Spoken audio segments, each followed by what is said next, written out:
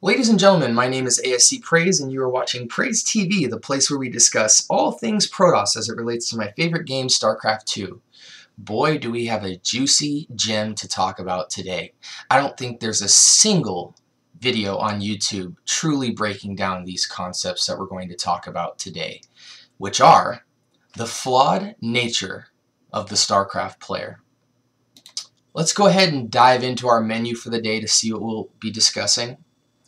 Are we really flawed as StarCraft gamers?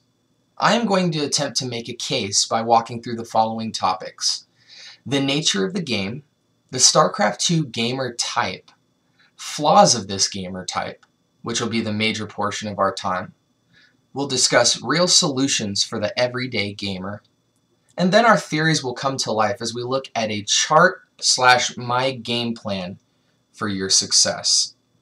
So without further ado, I introduce to you the flawed nature of the StarCraft player.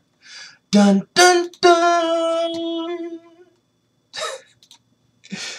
Are StarCraft players bound for failure? Let's take a look at the complexity of the game.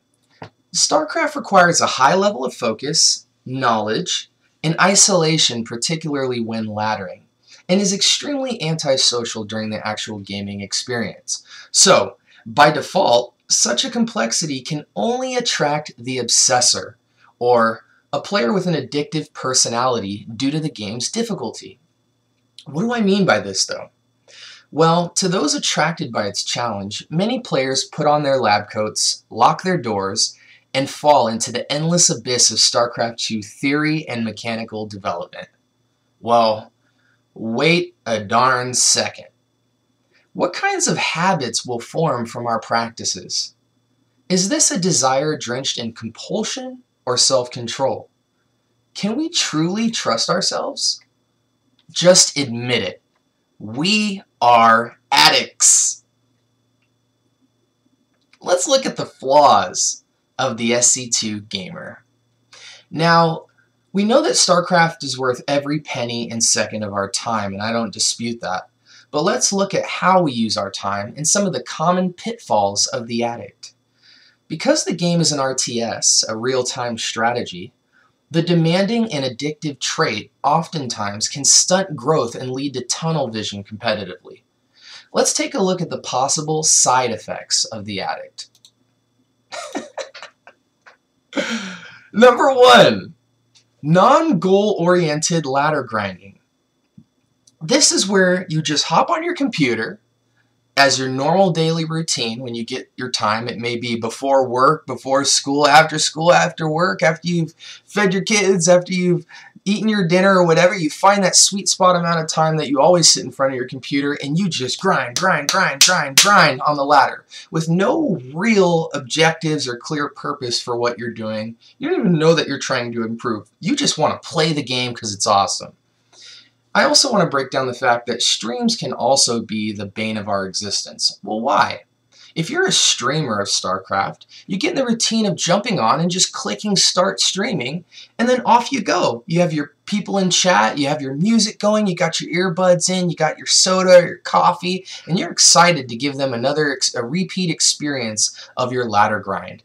And oftentimes, it's so hard to be critical when you have the music pounding, you know, the song's just bumping, you got your opponent kicking your butt or you're kicking your opponent's butt because you're psyched out in the zone, and you got your players in chat. All of these things can just cause you to grind on the ladder purposeless, and that is terrible. Number 2, mechanic redundancy. Staying in the rut of your own play style and mechanics, because at this point, you've been playing the game for a while and you're starting to build a natural bodily set of responses in your game mechanics. The idea of redirecting that doesn't quite sit well with you, nor does it feel natural. Well, let me ask you this. Have you put a lid on your mechanics and your critical thinking? Are you fatigued from the long journey thus far in StarCraft? Oh, I get it, says StarCraft. You've lowered your standards. How dare you treat the beautiful StarCraft like she's always going to be there? We see this at the pro level all the time. Players falling off, inconsistency, players coming in and out of retirement, and it is so sad to see and thousands of great players across the globe fall victim to being too comfortable with themselves. Or how about side effect number 3, overanalysis? Yes, I said it, guys, overanalysis. This is actually a bad thing because one who overanalyzes simply lacks self-discipline to design practicality in his or her growth as a player. Sometimes we won't drill because we want to figure everything there is to know about the game before we try something. This is also the hindering work of the addict mindset, in which the player is only concerned with talking to him or herself and never improving. I run into this all the time, where players can name 50 things they did wrong in a game, but they just ladder or play more custom games without clear, testable objectives, as if the errors naturally iron themselves out. Especially since StarCraft takes so much effort in 3 completely separate matches with hundreds of playstyles thrown in our faces, a good run on the ladder can have us drunk and in love with ourselves again, forgetting all the error that we just discovered in a previous set of games. Here's another example. I meet a lot of people who analyze chunks of long replays and pick out major decision errors that are extremely obvious, but all too often they miss a ton of subtle details about their replay that usually point to a much larger problem. The problem here is that we can be fooled by what we see. This is why, in my humble opinion, analyzing openers and mid-game for most amateurs is usually 9 out of 10 times better for the player because it emphasizes perfection in execution and critical strategy rather than big obvious blunders that you wouldn't normally do anyway in the right frame of mind. Side effect number 4. You've stopped asking questions like, can I execute this faster or more precise? How precise are my timings? Or you might find a pro player with a similar style and say, what is he incorporated into this build that I missed? Is my equipment as mechanically optimal as possible? This may include your posture when you sit down in front of the computer, your hotkey setup and how you go about your approach to hotkeys, mouse sensitivity, or even seeing what times of day you play or the state of mind you're in when playing. You might ask a question like, am I exhausted usually by the time I sit in front of the computer? You see, asking the right questions is what is critical here. Side effect number 5. Are you trying to reinvent the wheel? Now, what I'm not saying is that inventing your own style in StarCraft is not important, but here's what it comes down to. Why do you fail to look at the greats before you? This is by far the biggest tragedy in StarCraft as we know it. There are people in Korea who get paid on a regular yearly salary to create, perfect, and showcase builds. Did you know that there's large global tournaments every year where the best players compete and their replays are released to the public, even among the likes of professional casters who critique all of the gameplay? So many folks have access to watch the GSL and all major tournaments, which showcase all the latest in strategy and execution, and they don't even have their pens and paper out to soak up the free ladder wins. Listen, one mind is better than 2 in StarCraft, and there is absolutely no reason why you aren't utilizing every resource that you have. Think about it. There are tons of pros out there who have investigated and done most of the homework for you. The outline has been made, and it's your job to adopt it, apply it, and perfect it. I need a sip of water. Okay, Praise, so enough with the endless downer commentary. I know I'm lazy, inconsistent, an overly comfortable blob of imperfection, and I'm sick of it. I want to change, so give me your answers. Calm down, my little charge lots. I won't let you go. Ladies and gentlemen, I introduce to you Breaking the Cycle, a journey to the motherland. In other words, here's the medicine for the StarCraft addict. Here are some of the resources you'll need to familiarize yourself with, and fast. On the left-hand side here, we have Team Liquid forums. There's more out there, but Team Liquid is a great place to start. Search through these forums for all things related to StarCraft 2. See what everybody's talking about and how that can make you a better gamer.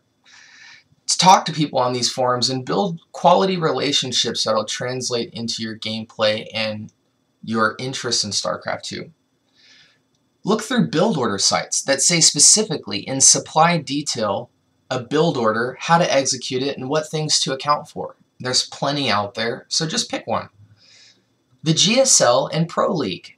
These tournaments are constantly going on with the highest level of Protoss execution, or any race in general, and there's no reason why you guys shouldn't be watching these. Now, if you have an issue with the time zone and when they come on, then just simply get a pass. They're usually $5 or $10, and you can watch all the StarCraft 2 you want at the most high level at any time of the day at your convenience.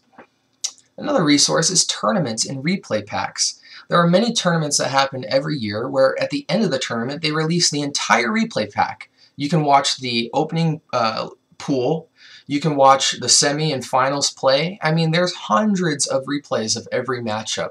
And these showcase, again, the highest gameplay during the time.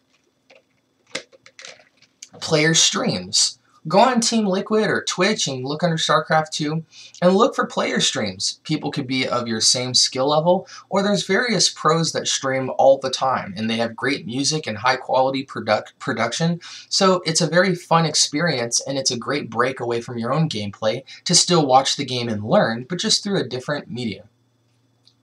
We also have YouTube channels. Many YouTube channels have dedicated StarCraft players that sit there and literally make videos, just as I am now, for your benefit. So take full advantage of tutorials, fun videos, anything related to StarCraft 2, and watch yourself improve overnight. And you might even refresh yourself with a new zeal for the game.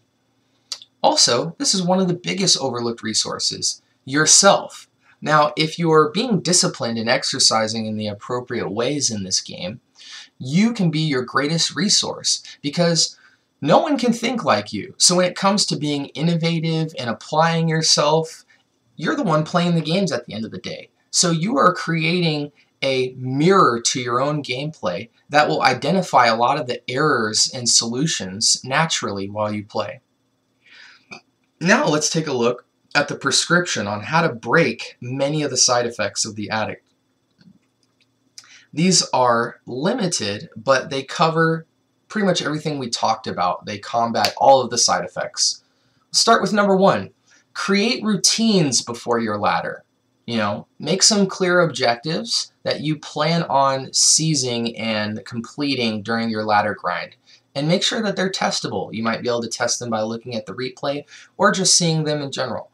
Set goals before laddering. That kind of summarizes what we discussed. After doing all of those things, go back through and watch your replays. It is so much more important that you watch your replays and you're being critical.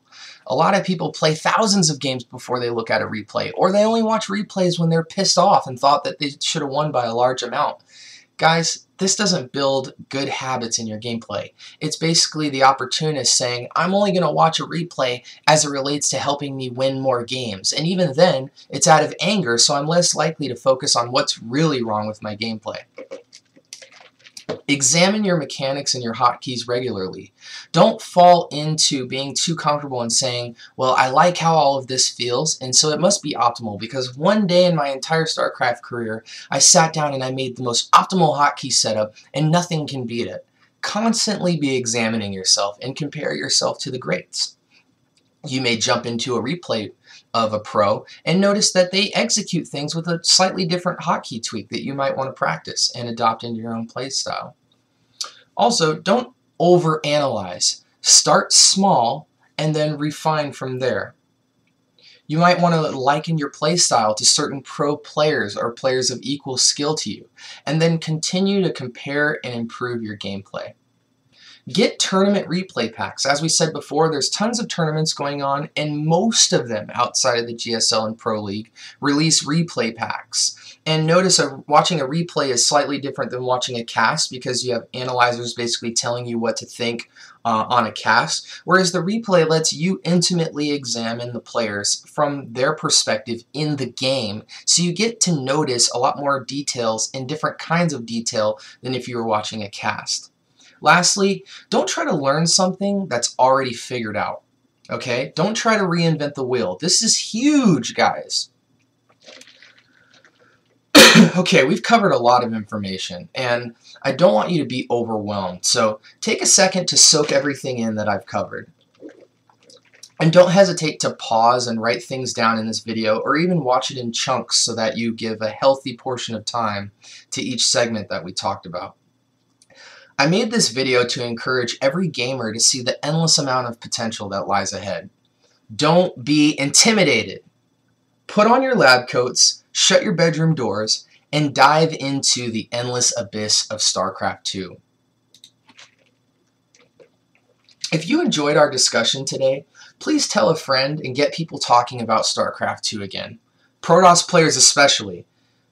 Click up and make our race powerful, and let's soar through the sky of endless ladder wins and great fun. Again, guys, if you like my videos, please show support on Twitter, on Twitch, upvote it in Reddit, get people talking about it. I appreciate all of the support, and I'm humbled by the amount of viewership I've had thus far, and we're only on the second video.